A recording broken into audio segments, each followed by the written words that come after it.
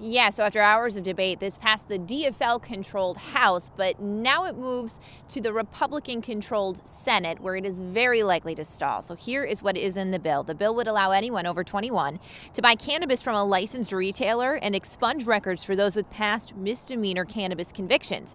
Supporters say it could help the economy, generate millions in tax revenue, and expand medical cannabis services. It's something DFL legislators have been pushing for years, but most Republicans have not supported it for a number of reasons. They not only question the unintended consequences of the bill, but also the timing.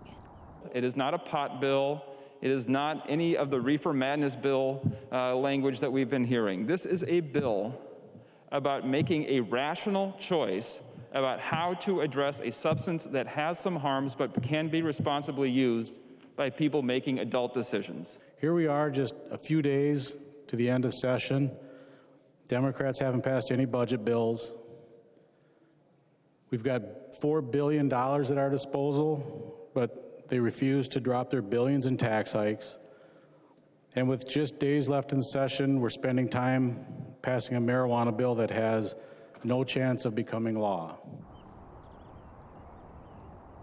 Senate Majority Leader Paul Gazelka has said this bill is not a priority, and he did say that he's worried about the unintended consequences of legalizing recreational cannabis. However, in a statement earlier this week, he did add that he's open to discussing additional medical uses for cannabis and having a discussion about drug sentencing.